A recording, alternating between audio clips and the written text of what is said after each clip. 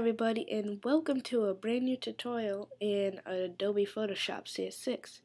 And in this tutorial I'll show you guys how to remove unwanted objects such as this seagull that I have right here. Maybe you'd like to get rid of it, and I'll make it into invisible, like it was never there. I will show you by using the marquee tool in this picture, and in this picture I'll be showing you with the clone stamp tool, which I'll get to after I show you the marquee tool. So first what we do is we first grab the marquee tool, then you have this little cross or plus or whatever, and then what you do is left click and then drag, and then you'll get this little rectangle shape or square, whatever shape your object is, and just move it and put it over the object that you want to get rid of. So right there is good enough. So as you can see, there's a little bit of the the seagull's wing right there, and we'll get rid of it. I'll cover that later after I fill this. So what we do is go to Edit. After that, click Fill, or you can right click and go down to Fill here, which I usually do because it's faster. For the contents in use, you click Content Aware. So that's it, and click OK.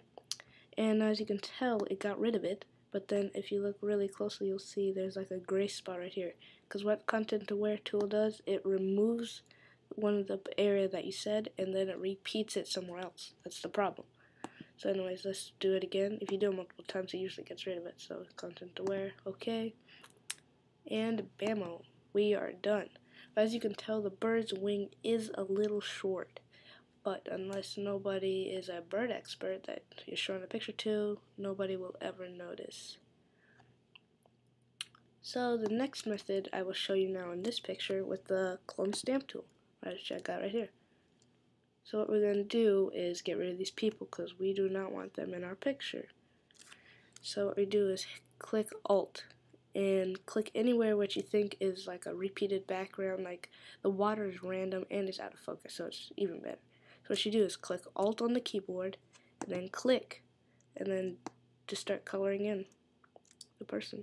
Now, as you can see, this little cross appears right over there. So that what that shows you is what you're copying somewhere else, and that's where what the copying part is gonna be. So just be aware where that's going, so you don't start copying something that's in a weird area. So let me zoom in even closer here. And put these little wooden plates here. You can do this all over the place. You can left click and click Option all over the place, but you just gotta make it look believable. Like, you gotta get the right spots. That's all I'm saying, basically. Because you want to get something weird, like you don't want to grab the seagull's body right from here. Like if you alt click here, then start coloring here, then the seagull will appear over here. So don't do that. Just try to do with anything that's random. That's the best thing that the clone stamp tool does. Now I'll show you something else from far away. Like, look at this. I use the clone stamp tool to get rid of this. So alt click here, start getting rid of this lamppost here. And if it reappears, just keep on clicking the alt button and it'll eventually get rid of it. As you can tell, I reached this bridge here, so gotta be gentle. We want to zoom in. There we go, it's highly noticeable that I didn't finish, but anyways, that's basically it. It's not that difficult to get rid of stuff like that. It's not very difficult, and it's very simple too. See, I'll do the clone stamp tool here too. See, as you can tell, there's people near the ocean. The ocean's random.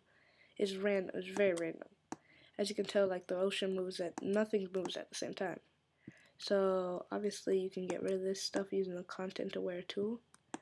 Just remember that every time when you're editing a photo, that if you have something with the ocean and you need to edit it, just remember the ocean's always random.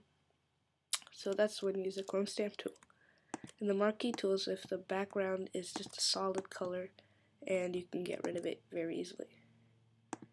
As you can tell, I'm almost done here. And there you go. Now it looks believable enough. now there's only one kid right in the middle of nowhere though. But anyways, that's basically it, guys, on how to remove unwanted objects. So I guess I'll see you guys in the next video. Please subscribe. Check out my blog because I post there weekly on how to be a great film director. And yeah, so if you want to check that out, go down there and, I don't know, follow my blog or whatever.